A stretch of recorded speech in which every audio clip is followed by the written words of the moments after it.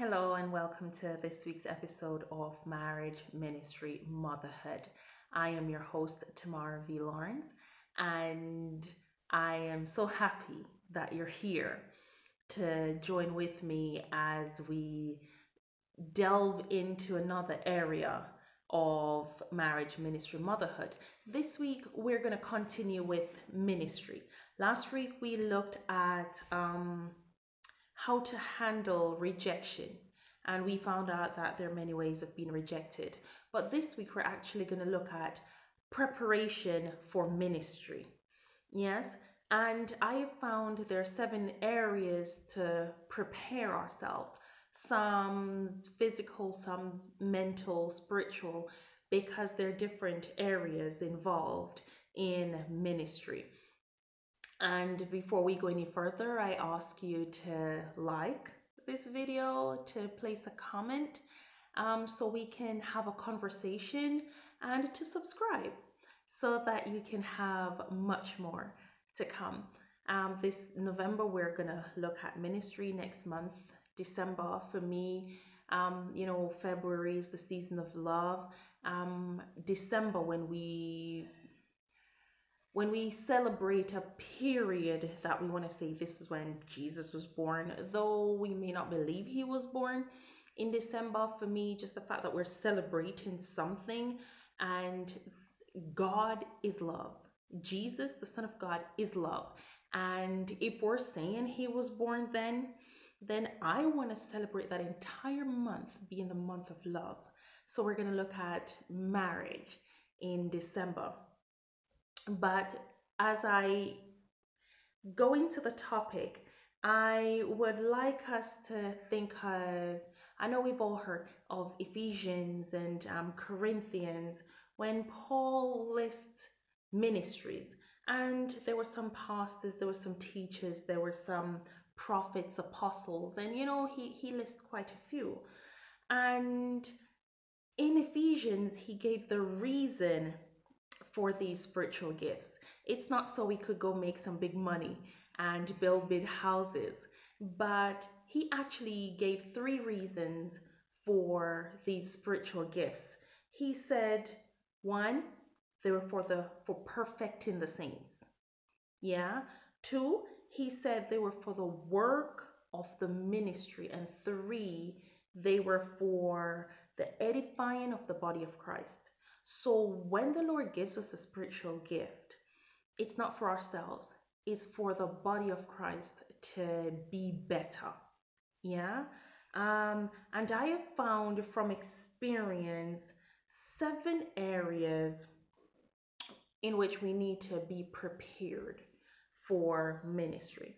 And the first one I have is that if you're gonna get involved in ministry, you need to develop a friendship with God.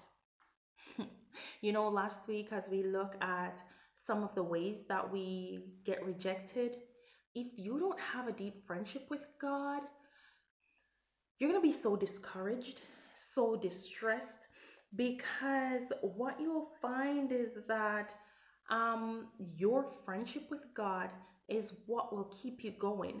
It's what will cause you to be that Bible that others read, that will make them excited.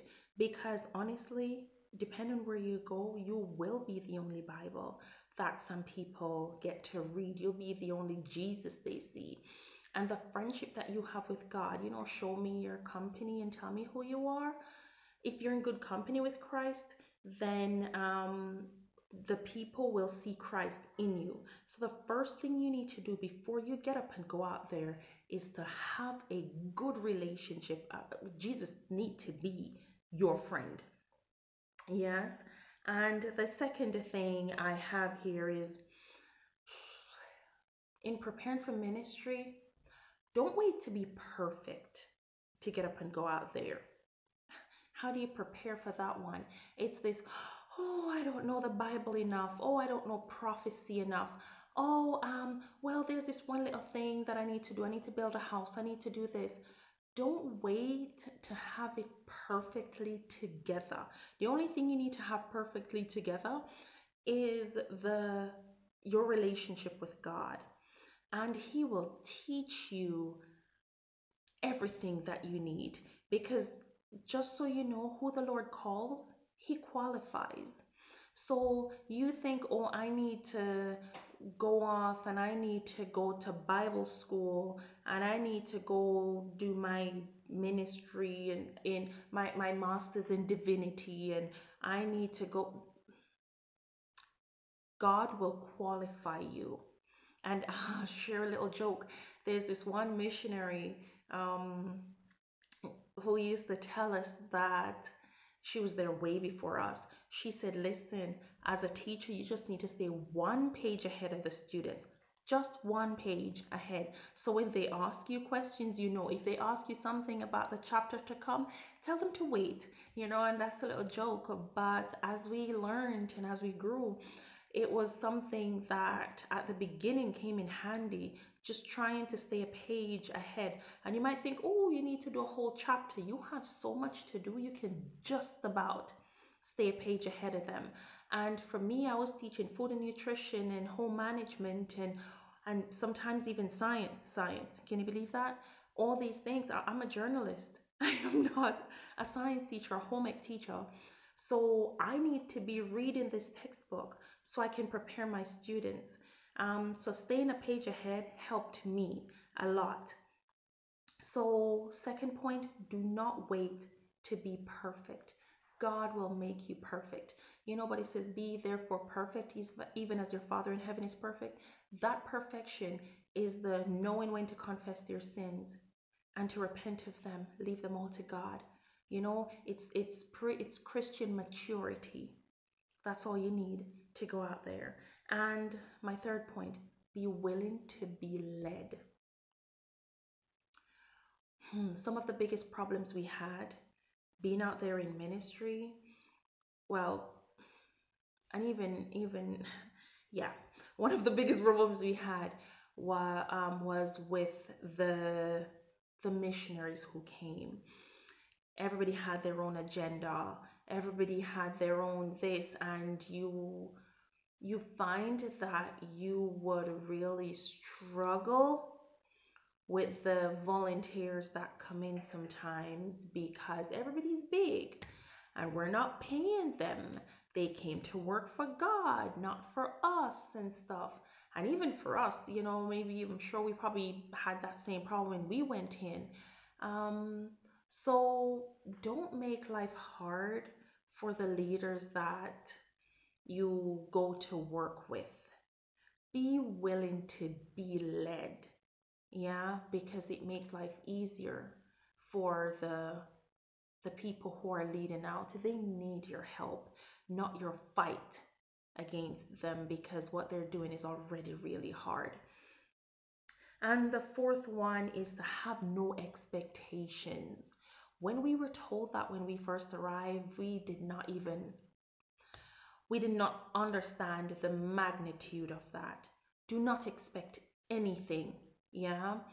Don't go, oh Lord, I'm hoping that you will change me. Lord, I'm hoping that you will this. I'm hoping that you'll have absolutely no expectations. Go with the Lord. You've sent me here, and I'm going to do everything to the best of my ability, and I am going to let you use me for your glory. That's it. Yeah. Don't have any expectations, because you'll find them all get shattered in a moment, and you're disheartened and you want to pack up and go home. So don't go expecting anything in any way. Don't expect perfection from the missionaries. Don't expect the water to be nice and pure. Don't expect anything. If the Lord send you, he'll look after you and say, boy, Jesus, why are you giving me brown Coca-Cola looking water to drink? And I'm saying that because in Guyana it's like that. And actually there was a missionary, not from our school, but from somewhere else, that left the very next day because the water was not pure color like they got from their own tap back home. Yeah. So that's one. That's number 4. So far we looked at developing a friendship with God, not waiting to be perfect, being willing to be led, and having no expectations. So, point number 5 is to have no plans of your own. Don't go with the within 1 year, I'm hoping to baptize 15. And within 1 year, I'm hoping that this will happen and I want to build this and build that. Go and with the willingness to be led, submit to God, and whoever the leader is, working with them, sharing some ideas, helping to develop what they have, especially for those who are planning only to go for a year. Yeah, you're going for a year and you have all these huge plans of what you're going to achieve and what you're hoping to accomplish. Yes, it's good to have some personal goals. Yeah. But in terms of the project, it takes so long sometimes to actually get to understand the people and who they are and the difficulties sometimes that come with handling villages and communities and wherever it is.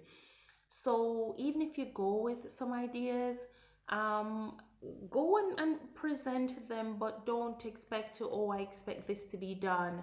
Or these people over here, they're suffering, they're struggling, and I want us to do this and that. Because it's not because the people who are there before you are not doing anything. Trust me, that's not why you come and you see all these things. It usually goes deeper than that. So the 5th thing I suggest is to have no plans really of your own for the projects that you're gonna go and push. Yeah.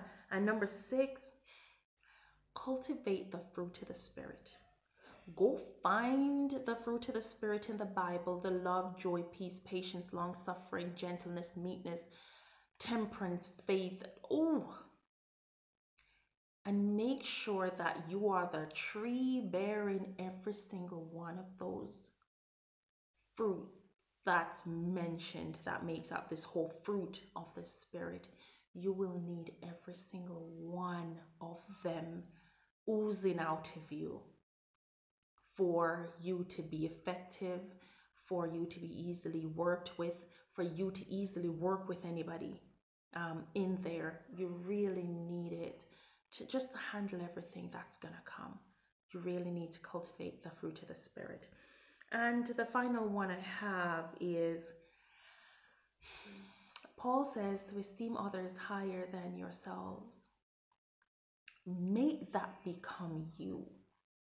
And I guess in cultivating the fruit of the Spirit, maybe it'll come easy, a lot easier, that you truly learn to see everybody higher than yourselves. And when you do that, you'll be kinder, you'll be more respectful, you'll be nicer, because you don't go thinking, oh, I've got it all together and I'm coming from here, that I'm coming from this, country, that, oh, we have this and that and all that kind of stuff. You'll find that you end up looking down on others. But when you get involved in ministry, be it ministry within your church, ministry within a community, ministry far away like we did, you really need to esteem others higher than yourselves. So look to develop a friendship with God. Don't wait to be perfect. Be willing to be led. Have no expectations. Have no plans of your own. Cultivate the fruit of the Spirit. And the 7th one is to esteem others more highly than you esteem yourself. And of course, there's so much more that I could go into with this one, but I will have it written and it'll be on our blog at missionaryforlife.org. But if you're really thinking to go into ministry, I really ask that you pray through these 7 ways of preparing yourself emotionally and spiritually in all the ways possible, so that you can go out there and be your best selves and really, really honor God in working for Him. And that's all I have for you for this week. I am Tamara V. Lawrence. And as always, you'll see me here each week. I'm hoping to every Sunday have a video out for you as we work through these three important aspects of our lives: our marriage, our ministry, and the areas that we want to work in for God, and motherhood that I've not even really touched on yet.